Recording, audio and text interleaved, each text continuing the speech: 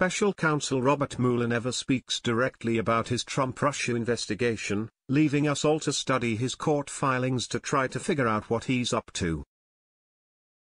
Sometimes he'll embed something into the footnote of a filing as a way of making the information public.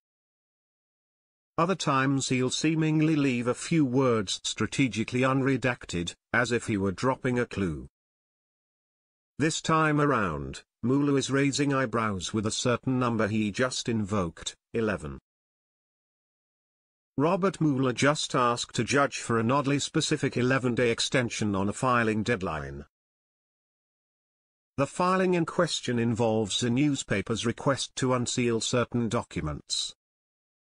It's the kind of thing that Mueller probably doesn't consider a priority, even if the media does. But we're not aware of him having previously tried to blow off these kinds of matters.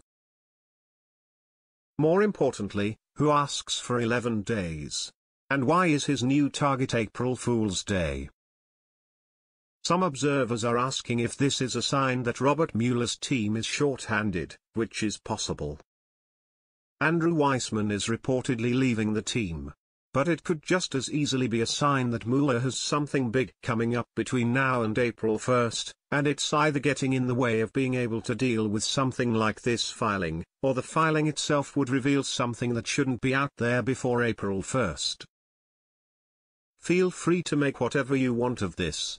But the reality is that Special Counsel Robert Mueller just asked for an 11-day extension so he could make a filing on April Fool's Day, and if that doesn't sum up just how surreal this has all become, nothing does.